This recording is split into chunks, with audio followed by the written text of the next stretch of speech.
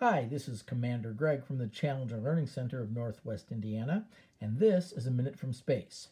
Many of you may have heard this phrase, and your little dog too! Now that was uttered by Margaret Hamilton in the 1939 film The Wizard of Oz. However, the Margaret Hamilton that we're going to talk about today is this Margaret Hamilton right here. Here's a picture of her in real life. Margaret Hamilton worked with a team that designed the computer software that made the Apollo missions possible. Now you have to realize that when we went to the moon, the 3 astronauts on every mission were certainly very important. But on the ground supporting them, there were 410,000 other people doing a variety of jobs. Some of them would design the bathroom facilities, or the food that the astronauts took, or the heat shields, or the rockets themselves that blasted off and got us out of Earth's gravitational pull.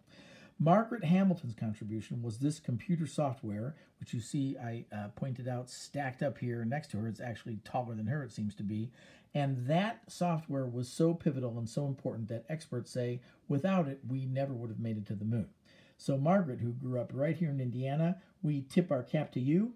And that has been A Minute from Space from Challenger Learning Center. Have a good day.